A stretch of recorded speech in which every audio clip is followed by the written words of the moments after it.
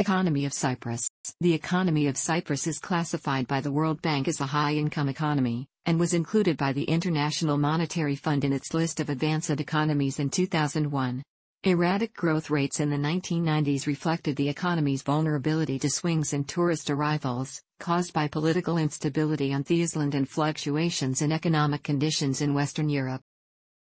On January 1, 2008, the country adopted the euro as its official currency, replacing the Cypriot pound at an irrevocable fixed exchange rate of Cyp 0.585274 per €1.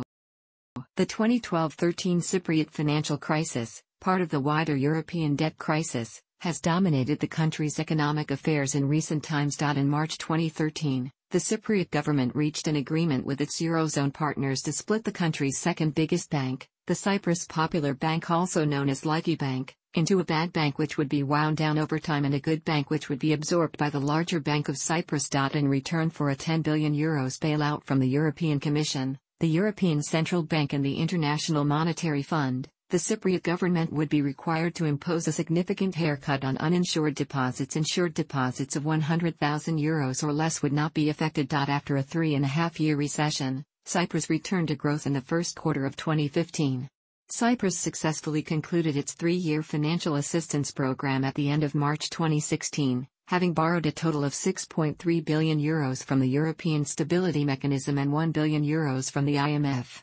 The remaining €2.7 billion of the ESM bailout was never dispensed, due to the Cypriot government's better-than-expected finances over the course of the program.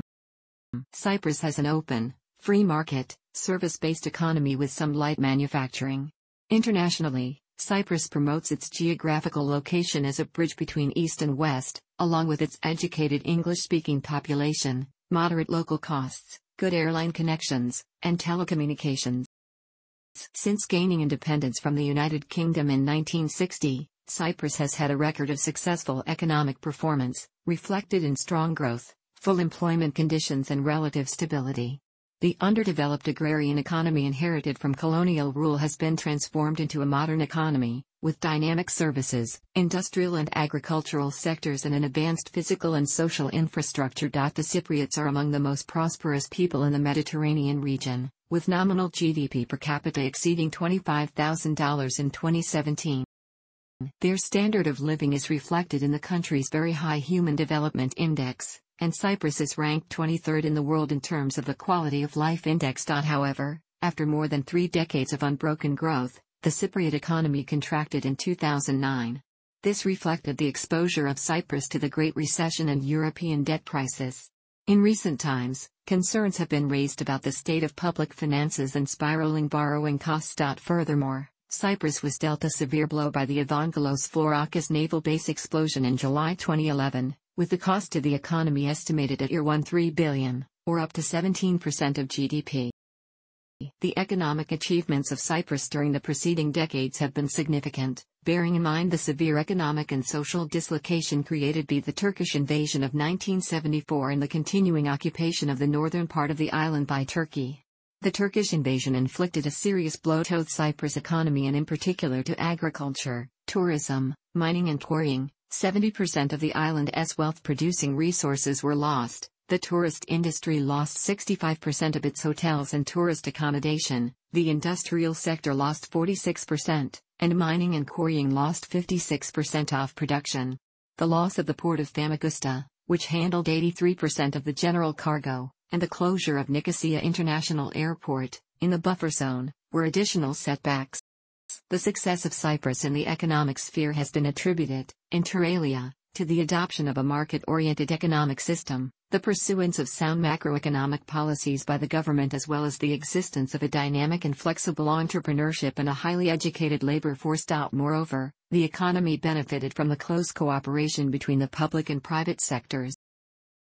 In the past 30 years, the economy has shifted from agriculture to light manufacturing and services. The services sector, including tourism, contributes almost 80% to GDP and employs more than 70% of the labor force. Industry and construction account for approximately 1/5 of GDP and labor, while agriculture is responsible for 2.1% of GDP and 8.5% of the labor force. Potatoes and citrus are the principal export crops. After robust growth rates in the 1980s, average annual growth was 6.1%. Economic performance in the 1990s was mixed. Real GDP growth was 9.7% in 1992, 1.7% in 1993, 6.0% in 1994, 6.0% in 1995, 1.9% in 1996 and 2.3% in 1997. This pattern underlined the economy's vulnerability to swings in tourist arrivals, i.e., to economic and political conditions in Cyprus, Western Europe, and the Middle East, and the need to diversify the economy. Declining competitiveness in tourism and especially in manufacturing are expected to act as a drag on growth until structural changes are effected. Overvaluation of the Cypriot pound prior to the adoption of the euro in 2008 had kept inflation in check.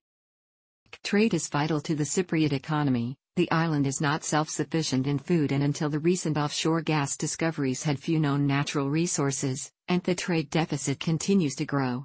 Cyprus must import fuels, most raw materials, heavy machinery, and transportation equipment. More than 50% of its trade is with the rest of the European Union, especially Greece and the United Kingdom, while the Middle East receives 20% of exports. In 1991, Cyprus introduced a value-added tax, VAT, which is at 19% as of January 13, 2014. Cyprus ratified the New World Trade Agreement, General Agreement on Tariffs and Trade, GATT, in 1995 and began implementing it fully on January 1, 1996. EU accession negotiations started on March 31, 1998, and concluded when Cyprus joined the organization as a full member in 2004. The Cyprus legal system is founded on English law, and is therefore familiar to most international financiers. Cyprus's legislation was aligned with EU norms in the period leading up to EU accession in 2004. Restrictions on foreign direct investment were removed, permitting 100% foreign ownership in many cases. Foreign portfolio investment in the Cyprus Stock Exchange was also liberalized. In 2002, a modern, business-friendly tax system was put in place with a 12.5% corporate tax rate, one of the lowest in the EU. Cyprus has concluded treaties on double taxation with more than 40 countries, and, as a member of the eurozone, has no exchange restrictions. Non-residents and foreign investors may freely repatriate proceeds from investments in Cyprus. In the years following the dissolution of the Soviet Union, it gained great popularity as a portal for investment from the West into Russia and Eastern Europe. More recently, there have been increasing investment flows from the West through Cyprus into Asia, particularly China and India, South America and the Middle East. In addition, businesses from outside the EU use Cyprus as their entry point for investment into Europe. The business services sector remains the fastest-growing sector of the economy, and had overtaken all other sectors in importance. SEPA has been fundamental towards this trend. As of 2016, SEC, the financial regulator, regulates many of the world's biggest brands in retail forex as they generally see it as an efficient way to get a new operating license and industry know-how. In 2011, Noble Energy estimated that a pipeline to Leviathan gas field could be in operation as soon as 2014 or 2015. Surveys suggest more than 100 trillion cubic feet, 2.831 trillion cubic meters, of reserves lie untapped in the eastern Mediterranean basin between Cyprus and Israel, almost equal to the world's total annual consumption of natural gas. Cyprus constitutes one of the largest ship management centers in the world. Around 50 ship management companies and marine-related foreign enterprises are conducting their international activities in the country, while the majority of the largest ship management companies in the world have established fully fledged offices on the island. Its geographical position at the crossroads of three continents and its proximity to the Suez Canal has promoted merchant shipping as an important industry for the island nation. Cyprus has the 10th largest registered fleet in the world, with 1,030 vessels accounting for 31,706,000 DWT as of January 1, 2013. Tourism is an important factor of the island state's economy, culture, and overall brand development. With over 2 million tourist arrivals per year, it is the 40th most popular destination in the world. However, per capita of local population, it ranks 17th. The industry has been honored with various international awards, spanning from the Sustainable Destinations Global Top 100, Vision on Sustainable Tourism, Totem Tourism and Green Destination titles bestowed to Limassol and Paphos in December 2014. The island beaches have been awarded with 57 blue flags. Cyprus became a full member of the World Tourism Organization when it was created in 1975. According to the World Economic Forum's 2013 Travel and Tourism Competitiveness Index, Cyprus' tourism industry ranks 29th in the world in terms of overall competitiveness. In terms of tourism infrastructure, in relation to the tourism industry, Cyprus ranks first in the world. The Cyprus Tourism Organization has a status of a semi-governmental organization charged with overseeing the industry practices and promoting the island worldwide. In 2008, fiscal aggregate value of goods and services exported by Cyprus was in the region of $1.53 billion. It primarily exported goods and services such as citrus fruits, cement, potatoes, clothing and pharmaceuticals. At that same period, total financial value of goods and services imported by Cyprus was about $8.689 billion. Prominent goods and services imported by Cyprus in 2008 were consumer goods, machinery, petroleum and other lubricants, transport equipment and intermediate goods. Traditionally, Greece has been a major export and import partner of Cyprus. In fiscal 2007, it amounted for 21.1% of total exports of Cyprus. At that same period, it was responsible for 17.7% of goods and services imported by Cyprus. Some other important names in this regard are UK and Italy. In 2012, Cyprus became affected by the eurozone financial and banking crisis. In June 2012, the Cypriot government announced it would need euro of foreign aid to support the Cyprus Popular Bank, and this was followed by Fitch downgrading Cyprus's credit rating to junk status. Fitch said Cyprus would need an additional euro to support its banks, and the downgrade was mainly due to the exposure of Bank of Cyprus, Cyprus Popular Bank and Hellenic Bank, Cyprus's three largest banks, to the Greek financial crisis. In June 2012, the Cypriot finance minister, Vassos Shiarli, stated that the European Central Bank, European Commission and IMF officials are to carry out an in-depth investigation into Cyprus' economy and banking sector to assess the level of funding it requires. The Ministry of Finance rejected the possibility that Cyprus would be forced to undergo the sweeping austerity measures that have caused turbulence in Greece, but admitted that there would be some negative repercussions. In November 2012, international lenders negotiating a bailout with the Cypriot government have agreed on a key capital ratio for banks and a system for the sector's supervision. Both commercial banks and cooperatives will be overseen by the Central Bank and the Ministry of Finance. They also set a core Tier 1 ratio, a measure of financial strength, of 9% by the end of 2013 for banks, which could then rise to 10% in 2014. In 2014, Harris Georgiadis pointed that exiting the memorandum with the European Troika required a return to the markets. This, he said, required timely, effective and full implementation of the program. The finance minister stressed the need to implement the memorandum of understanding without an additional loan. In 2015, Cyprus was praised by the President of the European Commission for adopting the austerity measures and not hesitating to follow a tough reform program. In 2016, Moody's Investor Service changed its outlook on the Cypriot banking system to positive from stable, reflecting the view that the recovery will restore banks to profitability and improve asset quality. The quick economic recovery was driven by tourism, business services and increased consumer spending. Creditor confidence was also strengthened, allowing Bank of Cyprus to reduce its emergency liquidity assistance to €2.0 billion, from €9.4 billion in 2013.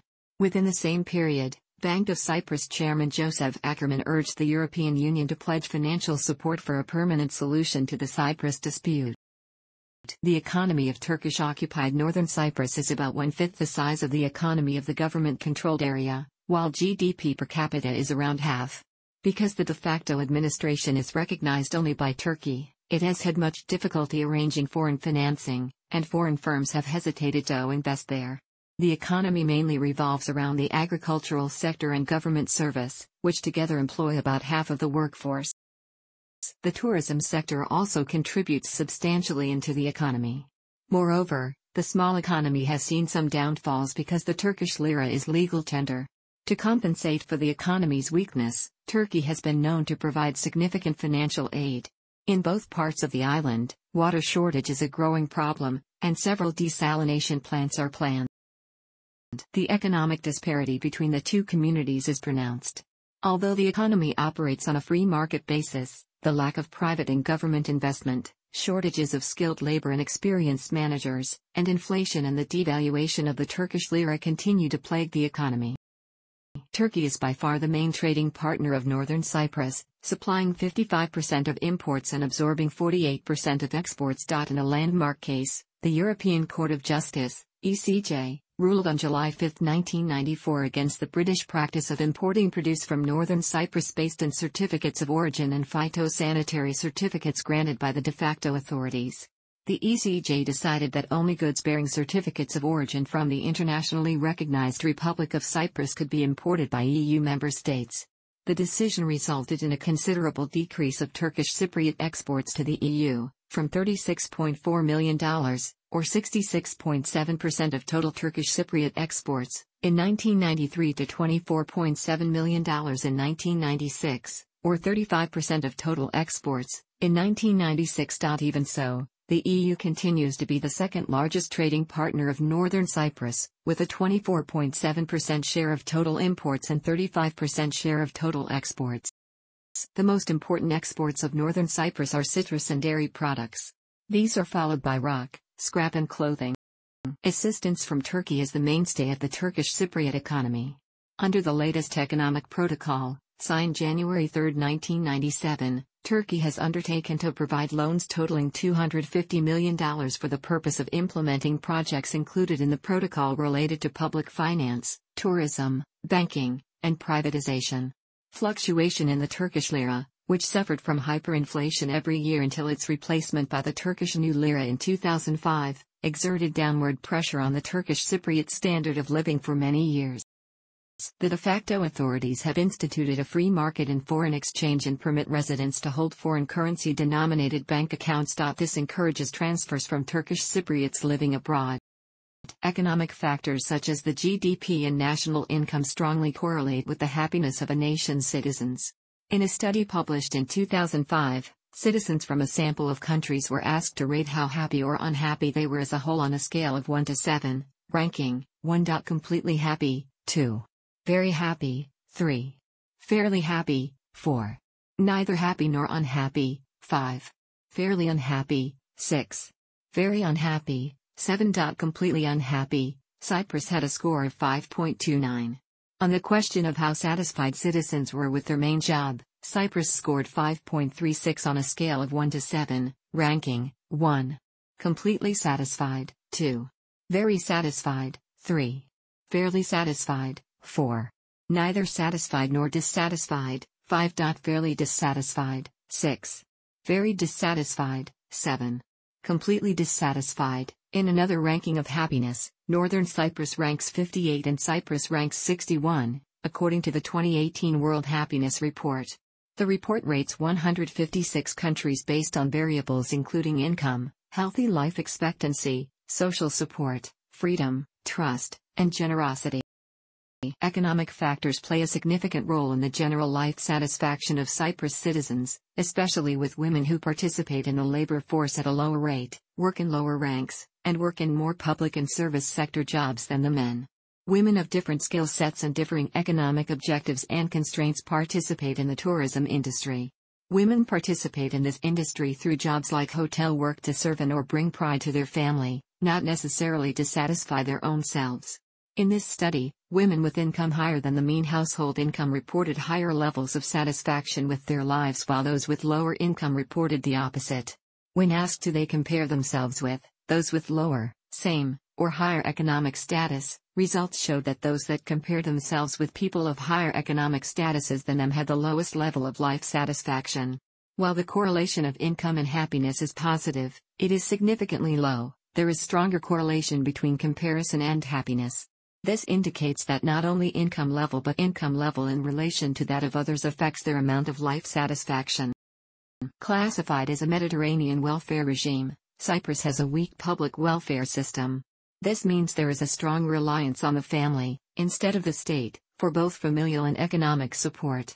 Another finding is that being a full-time housewife has a stronger negative effect on happiness for women of northern Cyprus than being unemployed, showing how the combination of gender and the economic factor of participating in the labor force affects life satisfaction. Economic factors also negatively correlate with the happiness levels of those that live in the capital city, citizens living in the capital expressed lower levels of happiness. As found in this study, citizens of Cyprus that live in its capital, Nicosia, are significantly less happy than others whether or not socio-economic variables are controlled for. Another finding was that the young people in the capital are unhappier than the rest of Cyprus, the older I know. Thanks for watching. Don't forget like the video and don't forget to subscribe.